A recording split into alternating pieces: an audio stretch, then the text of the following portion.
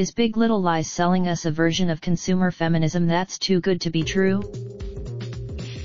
Reese Witherspoon has been sharing snaps of her Big Little Lies castmates Hugh and, possibly, actual mates Hugh on Instagram for months now.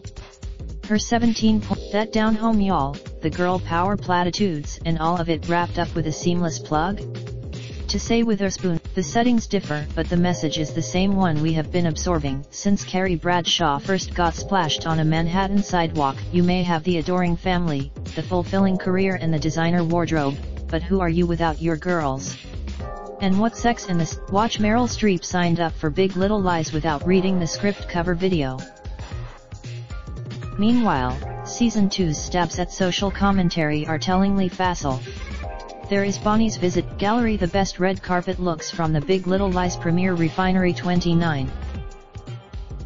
There's more. The Season 1 soundtrack album reached #1 on the USS Americana/folk chart, and this season, HBO is partnering with $215 a month, women-only private members club, the wing on screening events and a custom retail capsule comprising items from female-owned clothing and accessories brands.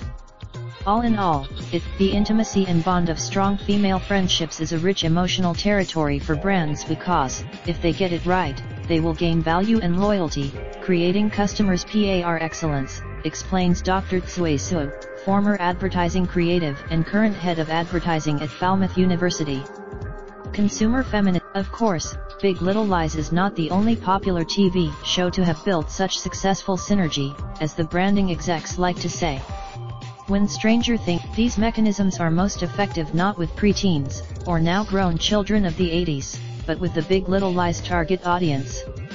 They complement us. What's new about the Big Little Lies model is how it roots out not our insecurities about our looks, but deeper insecurities about the quality of our intimate relationships and our associated self-worth.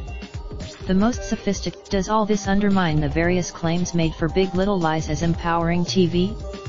New York Magazine. While gloss can be a viewing pleasure unto itself, the fact of the Monterey Five's nice clothes, nice cars, and likely all-access membership at the wing doesn't make their emotional lives any less interesting.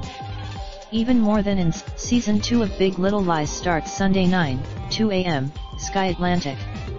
Repeated Monday. Gallery, the business of being Reese Witherspoon Wonderwall.